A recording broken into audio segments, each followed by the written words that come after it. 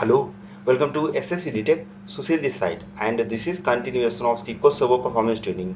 So this is part 8 of SQL Server Performance Training. Today we gonna discuss about SQL pages, and this is very important. So go to our next slide to understand about the SQL pages.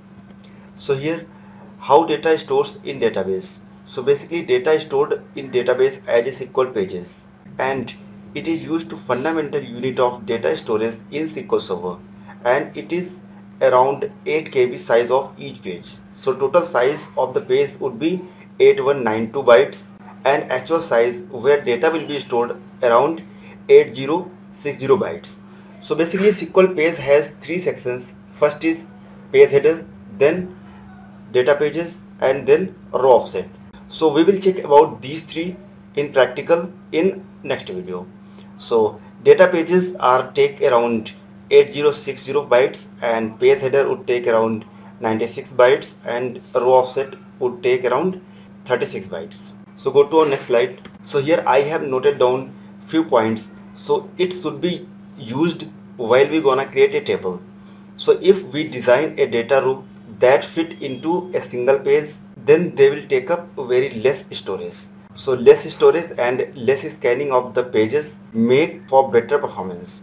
So for example, if we have a data row with 4500 bytes data, then only single row will be stored in a page, and a rest space 3560 bytes will be wasted. So if we will restructure the data row size with 4000 bytes, then we are able to store two rows in a page, and it will reduce a lot of waste spaces. So while we gonna create a table, we need to take care about this. So go to our next slide. So here we can see we have different type of SQL pages. So we have total 14 types of SQL pages. So first is data page, then index page, then text mix page, then text page, sort page, jam page, sjam page, and IMA page. So here many more pages.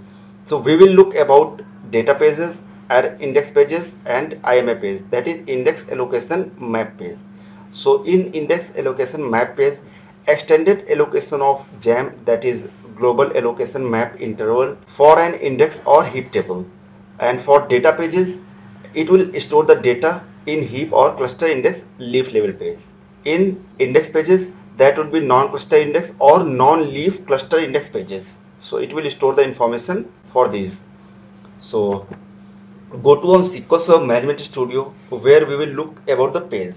Here, as I am using SQL 2.17, you may have another versions of SQL Server, but I hope this query will help for other versions as well. So here, let me create this table, and as we can see in this table, we have name and team. So we have two columns. First will take around 500, and second will take around 500. So 1000 bytes will be taken for a single row. So let me execute this query. So table has been created successfully. Now let me insert a record on this. So let me execute this query. So one record inserted successfully. Then let me select and we can check. So yes, record inserted successfully.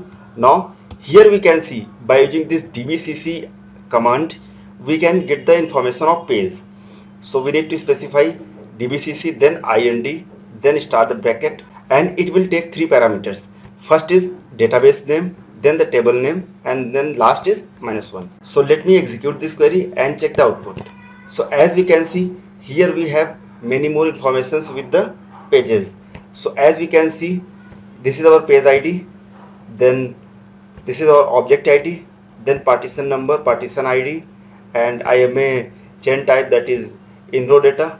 Here we can see page type. So page type is 10 for IMA page, and page type 1 for the data page. Here we don't have any index, that's why we are not getting data page type 2.